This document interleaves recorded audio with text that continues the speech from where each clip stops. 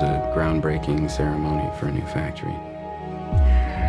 Did she mention seeing anyone who was sick? Anyone on a plane, the airport? No, she said she was jet-lagged. The average person touches their face 3 to 5 times every waking minute. In between, we're touching doorknobs, water fountains, and each other.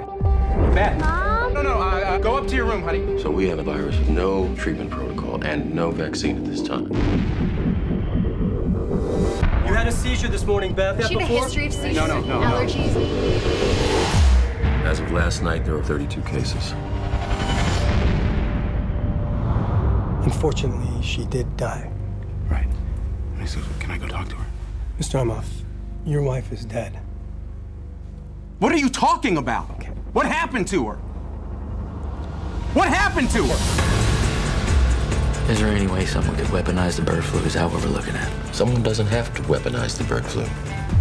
The birds are doing that. Watch this. It's transmission, so we just need to know which direction. On day 1, there were 2 people, and then 4, and then 16. In 3 months, it's 1 billion. That's where we're headed.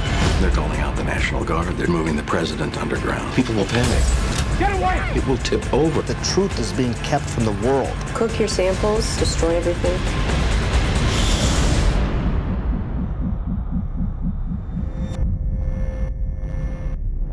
Hello.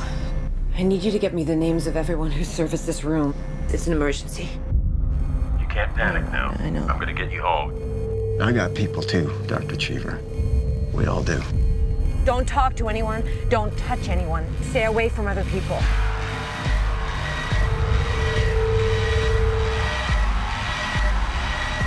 Get back in your car! We're not sick! It's figuring us out faster than we're figuring it out. It's mutated.